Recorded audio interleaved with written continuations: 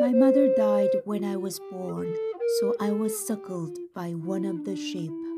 It's made me, my father says, more sheep than human, which is true.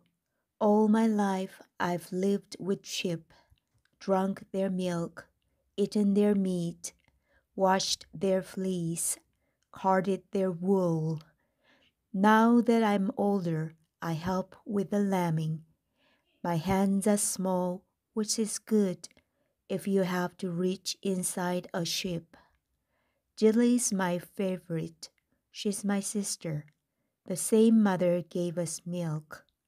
Most sheep don't care, one way or another, but Jilly is sweet of heart. I love the feel of her chin in the palm of my hand. I love the smell of her on my fingers. It was last spring that I awakened and knew something was wrong. Jilly, what's amiss? And she only stared with the blank, dark eyes of a beast in pain. I walked behind her, lifted her tail, and saw the head of a dead lamb sticking out between her legs. She'd been struggling to push out the lamb, God knows how long, and me lying asleep.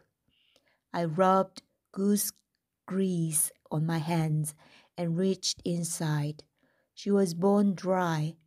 I know I hurt her, dragging out that lamb. And she lay on the ground, as motionless as death. I called the old shepherd and made him look at her.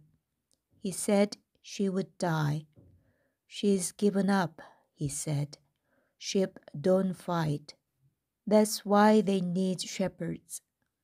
I started to cry, and old Ralph saw. There's one thing, he said. I wiped my nose on my sleeve. What's that?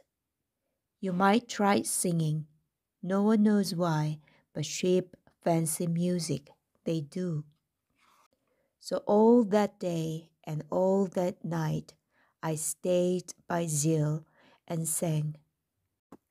God restore thee, thou heavenly sleep. Hark to my music and heal in thy sleep. It was really a song for the Virgin Mary, but I changed the words. I sang it over and over, and the stars came out. Do not forsake me, my sister, my sheep. Slumber ye gently and heal in thy sleep. I stroked her fleece and felt her chest 100 times to see if she was breathing. The moon crossed the sky. There were dew on the grass. The morning star rose, and I sang.